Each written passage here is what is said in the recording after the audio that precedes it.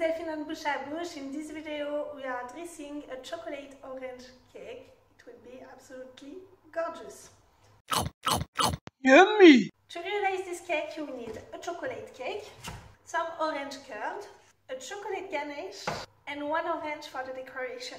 And chocolate mirror icing, I will use a white chocolate mirror icing with one colored in black.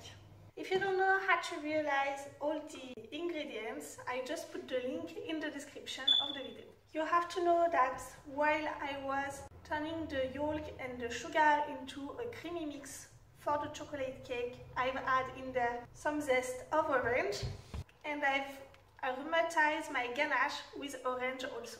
To start, we will cut the cake in two. Once it's cut, you will put your cake on a cake board or on some paper cook because we will put the top in the bottom. So as I said, you just drop the top in the bottom. You spread on it the orange curd. And you add on top the other part of the cake. As there is a wee mountain, you will egalize everything with the ganache.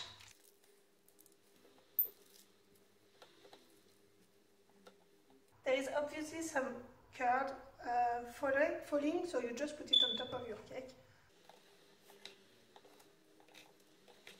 And then you just cover your whole cake with the ganache left.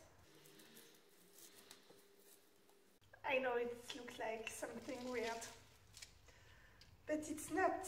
So you smooth well your cake, huh?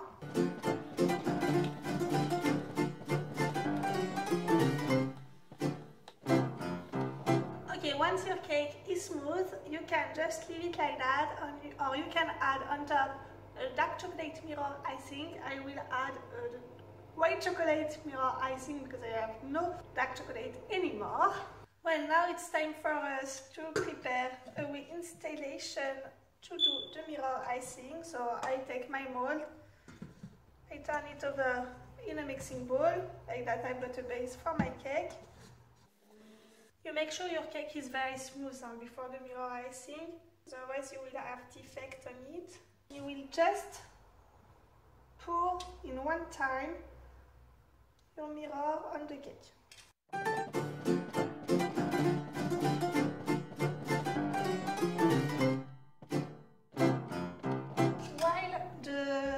Icing is getting harder, we will do some decoration for the cake. You cut the orange in two parts and in there you will cut in diagonal, but just 80% of the orange to be able to do something like that,